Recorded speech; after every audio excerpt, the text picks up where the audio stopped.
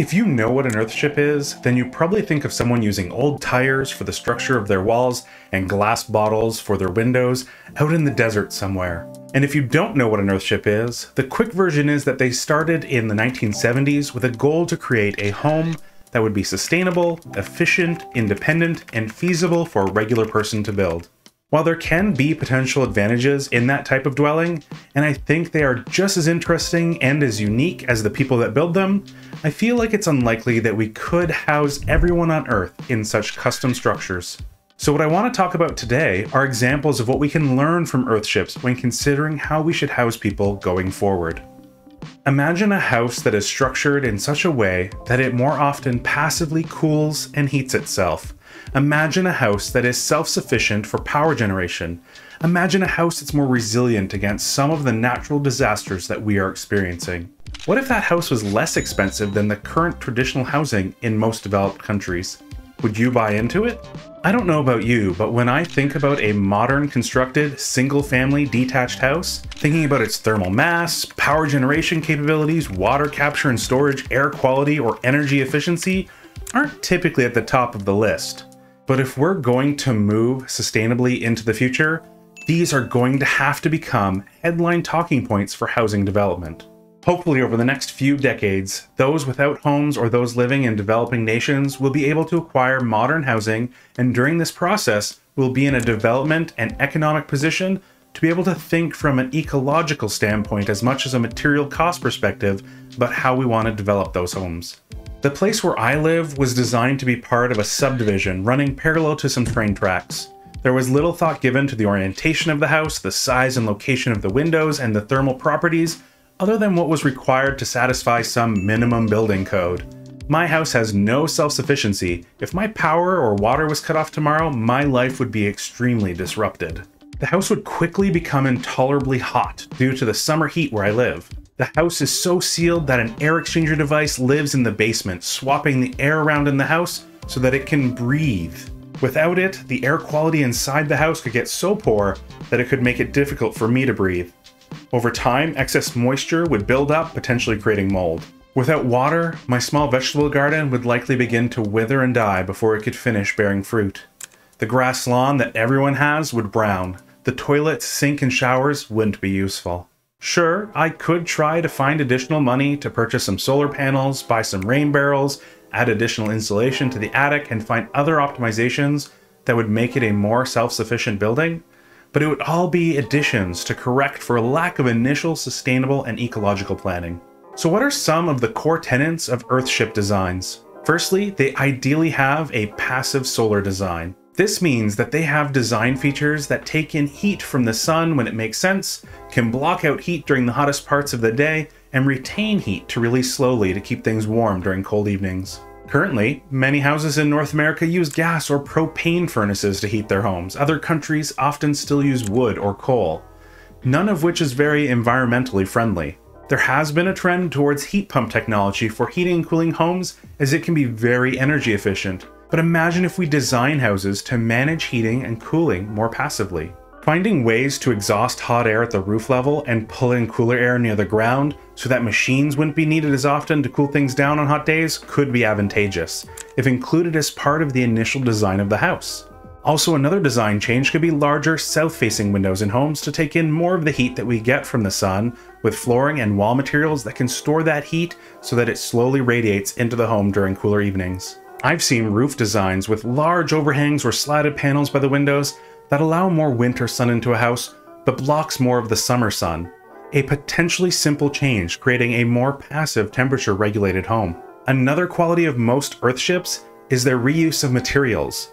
Back in 2019, JD Composites in Nova Scotia, Canada built a 3-bedroom home that included walls made from plastic bottles being recycled into nearly 15 centimeters or 5.9 inch thick foam-like slabs. The slabs are rot and mildew resistant and potentially stopped over 600,000 plastic water bottles from sitting in a landfill somewhere.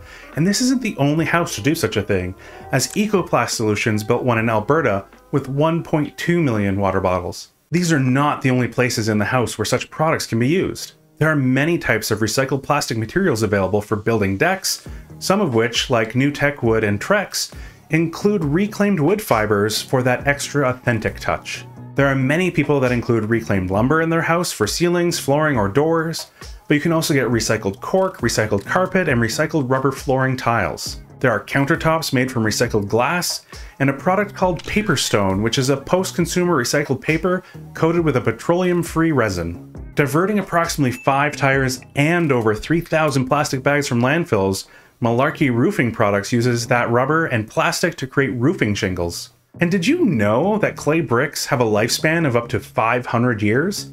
That means real bricks can be used over and over in different building projects, either by harvesting the complete bricks for reuse or crushing them into a dust and then reforming them into perfectly usable new bricks. For insulation, a method that I appreciate is the post-consumer recycled denim insulation that's available, which recycles old jeans.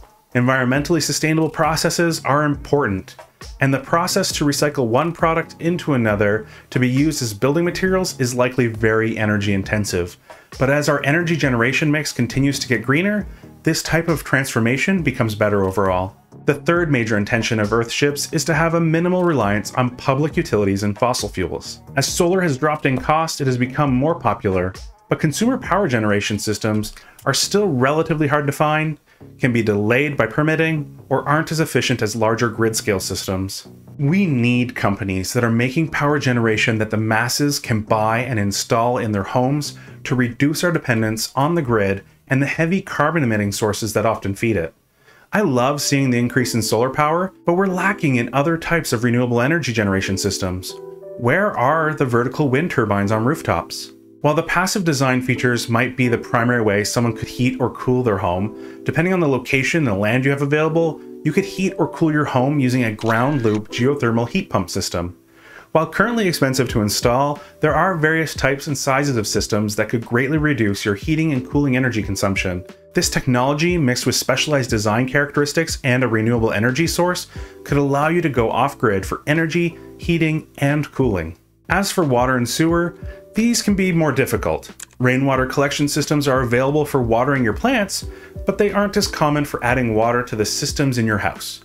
But off-grid housing will sometimes install distillation or reverse osmosis systems and a UV water purifier to make the collected water drinkable and usable within the home. Reverse osmosis systems are typically less energy intensive than distillation systems, which can be an important factor if we're trying to create an eco-friendly home that doesn't continually rely on public utilities. For dealing with sewer, we should be looking at water reuse, where doing dishes, washing your hands, or showering could all be easily used to flush the toilet, or be lightly treated to be used in gray water planters to grow food. The goal of our more eco-friendly house should be to find ways to use water at least twice before sending it to the sewer system or the septic system. The food production opportunity is another element of Earthships that we should be taking a second look at. As we've seen with supply chain issues, disruptions can make getting food more difficult or more expensive, and with hydroponic and aquaponic systems becoming more available, there is an opportunity to grow healthy food at home. The plants can even help improve the air quality of the home as a secondary function.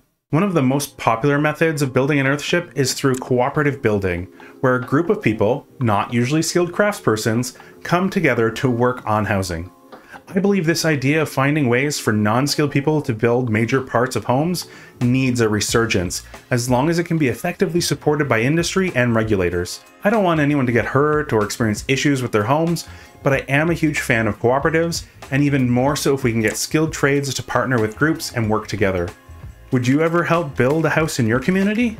With all of these methods combined, we could have a home that requires a low amount of energy, meaning it doesn't require a massive amount of power generation technology. It is built from sustainable or recycled materials, it doesn't completely rely on technology to heat or cool itself, and the technology that it does have is highly efficient and used to make the house more eco-friendly. It has multiple systems for managing water and waste, and maybe it could be, at least in part, built by cooperatives of people, including both professionals and interested non-skilled people. None of this even touches on the potential growth of more traditional style Earthship community developments in places where land is abundant and the regulatory framework exists to support them, or how Earthships can often be less expensive than traditional housing, making it more approachable and appealing to many people. My hope is that with an increase in renewable energy production and more people wanting green materials to build their homes, we can slowly see opportunities for housing to not only be more available, but more friendly to our planet.